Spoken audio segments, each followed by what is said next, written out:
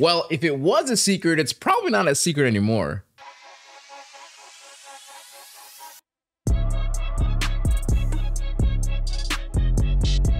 Yo, what's going on, guys? It is your boy Seso here, and I hate asset gathering. Now, what I mean by that is I hate going into Google. Let's say I need a crown, right? I type in crown. I put PNG at the end because why not, right? I go to images. I see the same 3 crowns I've been using since literally 2014, and I just go. You might actually get lucky though, and you might get some clip art ones, and maybe it makes sense, maybe it doesn't for you, but for me, I need my assets. So it dawned on me, right? I'm just sitting there, I'm just like, I need a crown asset, in specific for the record. I was just like, I don't know what to do because I don't want to use the same exact ones. Insert AI. Now, I know a lot of people also wonder with themselves, and I also wonder too, and there's also no like clear, timeline or point, but it's bound to happen where AI overall is a little bit scary for us designers, but also scary for the entire world technically too, right? But one thing people are scared of, I think artists in general, is being replaced, but I do think in this context here, I'm not doing anything that replaces anything. I'm just sharing with you guys a really strong way to, I guess, utilize AI for an asset-based gathering system. Let me show you. So I'm not really sure this is really a secret or not. However, I honestly never considered using Midjourney or like a Dolly or whatnot for this case in specific. So let's say I need a crown, right? So I'm gonna go and type in /imagine. I have Midjourney in this like private server for the record.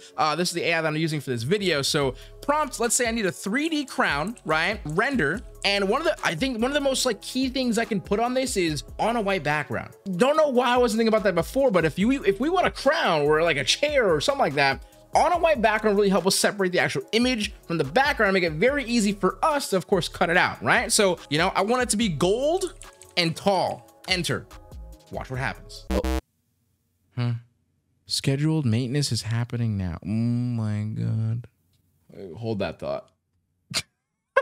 1 hour later. All right, where were we? So imagine, right? 3D crown on a white background, tall, gold. Let's just see what we're gonna get. Honestly, I already kind of know what we're gonna get, but I'm gonna show you guys how cool it actually is. I mean, genuinely, this is like super sick, no? So the fact that it's already on a white background is really cool. So for the record, if you don't really know about Midjourney that much, we have a few things we can actually do with this as well, right? This first one on the top is so unique, it's so dope, and one, it would take me hours to do this in Blender, but also for the record, it's just really unique. So I want to try that one. So that what I would usually do is I would get some versions of it. So V1, I can get 4 different more versions, right? Also, I feel like a lot of you guys already know about Midjourney. I'm just kind of like, if you guys don't, I'm showing you guys, how to use it. Then with whatever version I end up liking, I just press a little button right here, upscale, and I can just wait a few seconds and it'll give me a nice little upscaled version of it. And just like that, we have the upscaled version. So now I can open up in browser just like so. I'll right click, save the image. Then we'll just drag it into Photoshop just like so, and we're good to go. So it's just kind of mind blowing to me how simple it actually is to get some really cool, unique assets. And of course, what I usually just press W on my keyboard,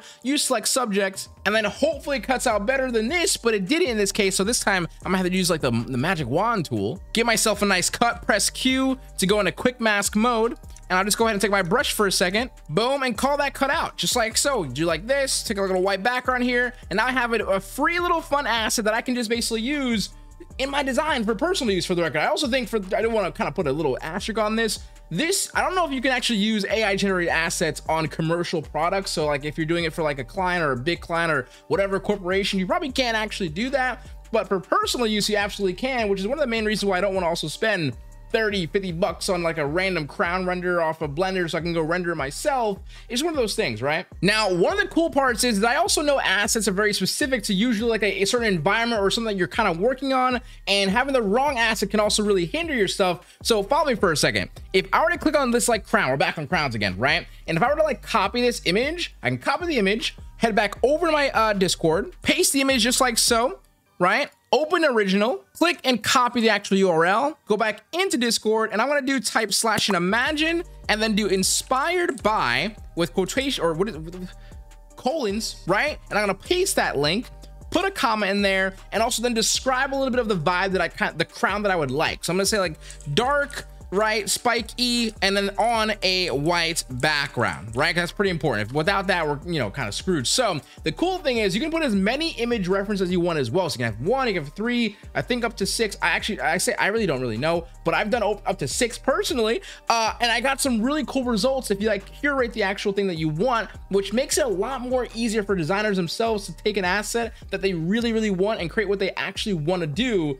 I think that's pretty powerful. But for a quick second, we take a quick look. It actually created a really cool asset. And for the record, if you guys probably didn't notice, but I didn't even put the word crown. It was able to kind of figure out the shape itself and kind of manipulate that shape. So that's without me even saying the word crown. I'm sure if I put the word crown, it'd probably be a little bit more curated, but look how freaking dope the bottom one is. Like, I don't know about you, but it's kind of mind blowing when you kind of think about it, right? Because you would want this to be on, like, let's say your dark, you know, atmosphere, background, Valkyrie, warrior type of thing. You're not going to want a regular crown. You're going to want something more curated. And I think this is kind of how I would see AI being used respectfully from artists and non-artists. Like a lot more easier than, like, it's not a replacement thing, right? But that's honestly it. That is the secret that I've been just basically using for a few different things, actually. Just last week, I actually made a poster design where the actual crown and the table were both AI generated. And the cool part was no one really pointed out because, one, for the fact it doesn't really matter, it's an asset, right? But this is where I kind of feel like the idea of AI and actual, like, designers